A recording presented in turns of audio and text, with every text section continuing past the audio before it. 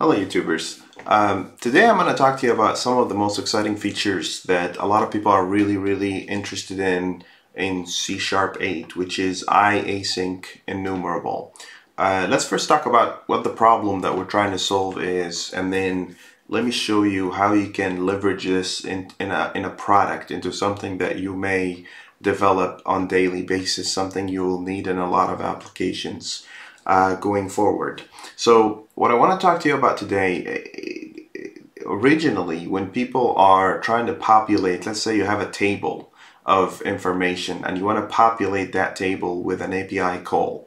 So let's say you have a bunch of students, a list of students, and you want to populate a report on a table for the grades of each and every one of these students. So you want to make an API call, bring in all the grades of that particular student, and then return their overall grade in a table.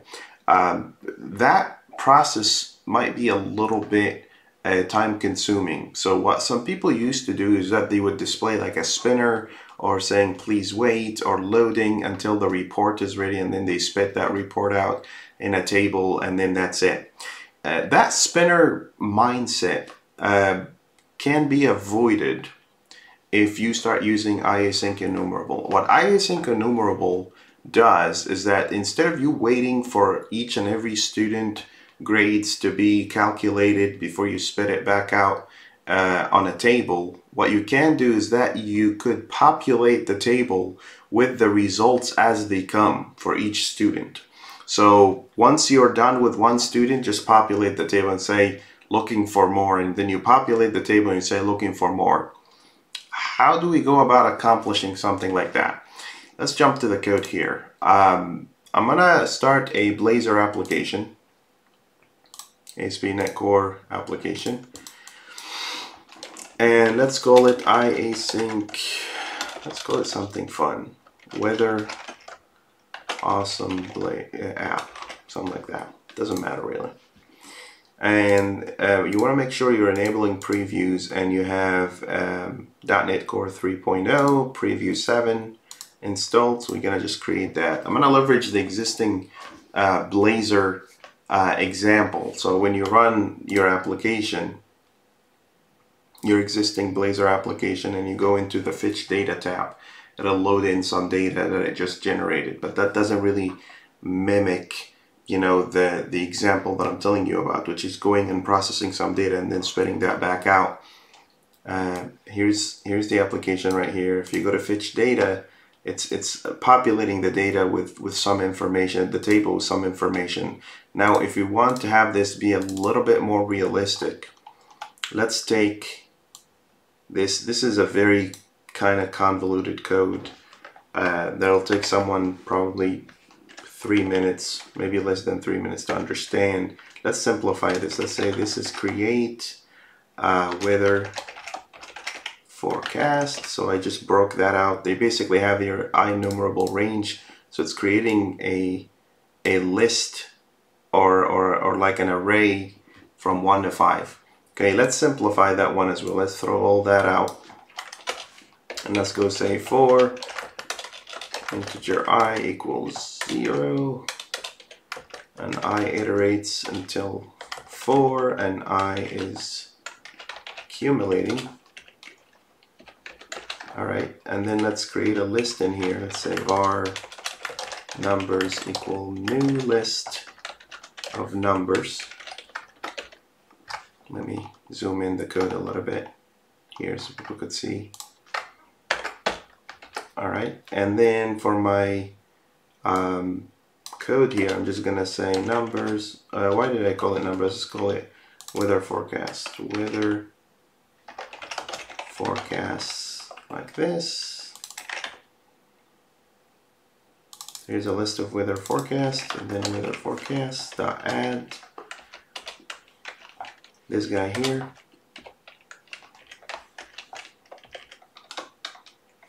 So I have a list. I don't need that to array thing anymore, and we should be good. So if you do Control KD, that'll arrange things for you, and then what you want to return is weather forecasts dot to array. So we're just honoring whatever it wants us to return, right? And instead of index, we're just passing the I. I didn't do anything other than simplifying what I have. I think it was task from result, and this is our guy right here. Just to make sure I haven't really changed anything, I just simplified the code here a little bit. I'm gonna go ahead and run the code again just to make sure to show you that from a performance standpoint or from a functionality standpoint, nothing really have changed. So let me run my application again. Here we go. Here's the application. Click fetch data and the data is coming back, right? So now, let's say retrieving the data takes a little bit of time, right? You need to go and retrieve that data and bring it back. So instead of this whether, I'm gonna go in here and say await task.delay, and let's delay every task about 250 milliseconds. And let's say this is the processing time, just to show you, obviously if one task is taking 250 milliseconds, there might be a chance there for performance. But let's say something like that is happening and you have an asynchronous call in here just to honor this awaitable thing, and you want to return a task of weather forecast. Are we good? We're good. All right, and then in here, instead of create weather, you're just going to say await weather forecast, and you want to have an asynchronous call in here. Right, so asynchronous call, and then here at the end, I don't think you really need that task from result. You could just return the weather forecast.array. Something from a coding best practices perspective. If your lines are too long like this, try to break them down. And if your method is an asynchronous, I really highly recommend that you change the name to async, like that, so people know that they need to await that method. Anyway, just a little detail on the side. I want to go on a tangent here, but here's what we have. So we just added a delay and we made everything asynchronous. So that means when we go and load our application, there's going to be a little bit of delay. But the problem with that is it's like the application, or how most of the applications work when they make an API call, is that's going to wait until the entire list is fully populated, is fully retrieved, and then they populate that result. So if you go in here, fetch data, look at this loading. Let's try that again. Loading, populate. And the more you do the delay, the more you see it taking longer. So if we change this into, let's make this even more visible. If I change this to 500 milliseconds, things will look a bit even, it'll be a bit even more visible what's going on here. Let's give it a second here. Here's the application, fetch data, loading, and retrieve the data. And that's what a lot of applications do, even in your mobile app or in some of the largest applications out there. They say loading and it keeps spinning and then it shows the data. Whether it spins for a second or it spins for 20 seconds, it's still spinning, right? So let's improve that. Let's work on top of that. First of all, we want to use something called IAsyncEnumerable with weather forecast as a return value. So that's the first thing we want to focus on. We're using IAsyncEnumerable. It comes in with very great advantage to turn your array into a string. And instead of adding to a list, let's just return. So we're just gonna return our data here like this, and we don't need that guy anymore. Right, so this is our guy, weather forecasts, and right.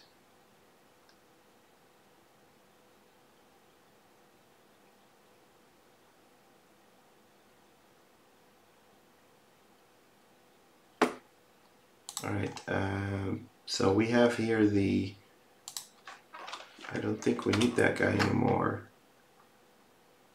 So everything is good. All right, so just one extra brace in here. And then what else? Why this guy's the async streams is currently in preview and not supported, and that's really what I want you to see. So because this is a C#8 feature and it's not really it's something that's released yet, you want to go in your project and go into the edit project file, and in the language here, either you can type 8.8.0, I think that'll fix it. There you go. So what I did here is that I changed the language version into 8.0. I think there is another way to do that as well. I can't remember, it doesn't come to mind. I think it's something in the solution or the tools. Can't really remember, but that's one way to do it, right? There's also many ways to do things.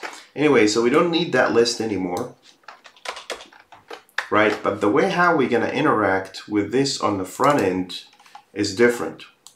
First of all, I don't know why my Blazor doesn't work with code, so I'm just gonna change that to function. And now we have forecasts, and now this guy's complaining. And the reason why this guy's complaining is because it doesn't need the awaiting anymore, and it also returns an IAsyncEnumerable of weather forecast.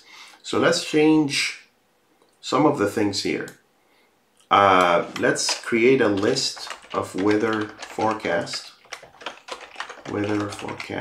like that. And in here, instead of doing that, let's go and say await for each var weather forecast in weather forecasts like that. And I'll come to the point why this guy is not loading. So this guy is like this, and then we want to instantiate weather forecasts in here. I mean, we could instantiate it up here as well. And then let's see why this guy, so this is for each, and then instead of weather forecasts, we want to throw that guy in here. So look what's happening here. I'm saying await for each. So for every item that's gonna come back from an IAsyncEnumerable, right? We are awaiting every item and returning it individually, which means that for weather forecasts, every item that comes back, we're gonna add it to that list, right? And then we're gonna say to Blazor that the state have changed. So refresh the state of the application. Let me just see, state have changed.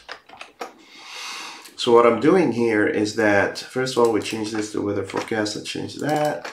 All right. So what I'm doing here, I basically am leveraging the power of turning what comes back from that list of weather forecast into a stream. And every time one item is done, I'm not going to wait for all of them to be completed. It's just going to accumulate and increase and add to the table as we go. So let's run this and see how that looks like. So instead of a spinning or saying it's loading, it's actually going to show you the full thing running, and it's loading data as it comes. So just give it a second here. There we go. So this is Hello World, and here's some magic for you. Let me zoom in that guy a little bit. And then go fetch data. Look at this. So it's basically pulling the data and populating it as it comes. If you want to see this really in action, we could increase the delay here by 1000 milliseconds.